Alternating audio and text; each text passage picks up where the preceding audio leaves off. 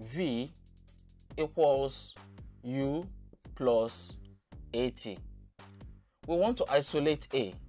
U and T will leave this side. Here we're going to have V minus U. This U is plus. On the other side it becomes minus. Here we still have AT.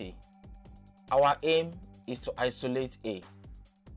We're going to have V minus U. On this side only A will remain.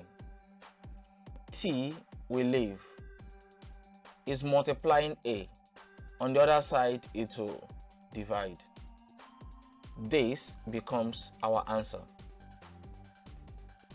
Here we're going to have that E is equal 1/2 mv squared.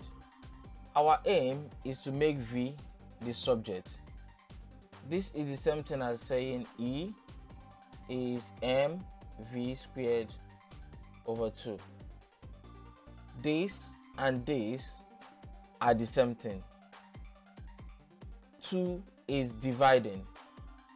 If you divide and you move across the equal sign, you are going to multiply. And here we'll have mv squared. We are looking for V. M, we need to move. M is multiplying. If you're multiplying and you leave the equal sign, on the other side you will divide. Here I'm left with V squared. But I need just only V. Hence, on this side I will have V.